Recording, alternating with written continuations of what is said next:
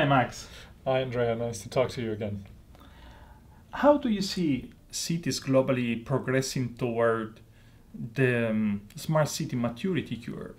Yeah, I think we talked about this about a year ago, and we agreed that cities are at the core of the digital economy, and investing in technology to improve quality of life, grow economic opportunities, and make them more environmentally sustainable.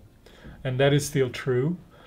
We've seen progress, definitely. We've had interactions with cities across the globe, and they're going from siloed investment in certain initiatives, for example, buying Internet of Things devices, into more of a platform view, where they're trying to break down those silos and generate more collaboration and drive better value across the ecosystem. What challenges are they trying to solve to accelerate their smart cities roadmap? Well, I think we mentioned the Internet of Things, or IoT, and all of the cities that we're talking to are investing in some sort of devices or instrumentation of their physical assets. We actually carried out a survey of more than 100 local governments globally, and literally all of them are investing in IoT.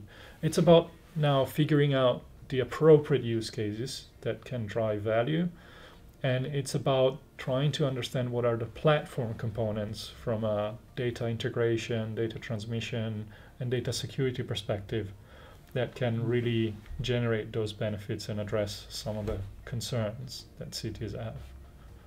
Does IDC predict that cities may be vulnerable to more cyber attacks if they become more digitalized?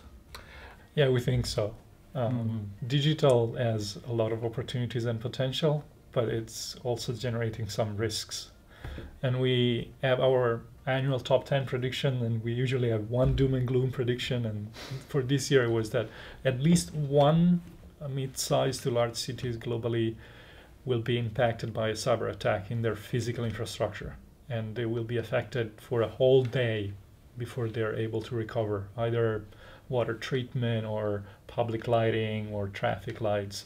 So the fact that smart cities are an ecosystem with many entry points, and the fact that they're instrumenting a lot of assets, GPS on public transport vehicles, Wi-Fi access points, lampposts being connected, traffic lights, video cameras, they're all generating a little bit more vulnerability. So they'll have to address the issue from a different perspective. What should cities do to make their video system more cyber resilient? Yeah, in this all IoT enabled transformation, clearly video is important. It's one of those elements that is enabling cities to go from simple situational awareness to situational intelligence, where you can predict things in terms of traffic flows and congestion, in terms of public security risks, or even more tactical things like optimizing parking or traffic lights and so forth and so on. And to manage the potential of video surveillance in a safe way, and to also get value out of new technologies like body-worn cameras, drone-mounted cameras, or even use video feeds from the private and commercial sector, cities will have to consider security by design. So they'll have to think of security for all layers of the architecture, the device, the video management system, the analytics, and not just think of security as a patch after everything has been built.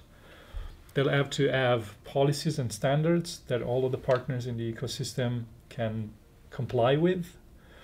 They'll have to be more proactive, because doing predictive analytics and penetration testing will save them some issues.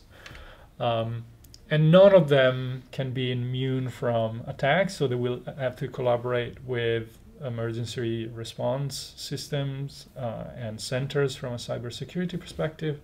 And last but not least, they should consider going deeper in their collaboration with their video surveillance systems provider, because the systems have attributes and characteristics and features that can be leveraged, like filtering IP addresses, applying encryption, and all other different ways on how you configure the device, the connectivity, the video management, and the analytics that can help make video surveillance safer.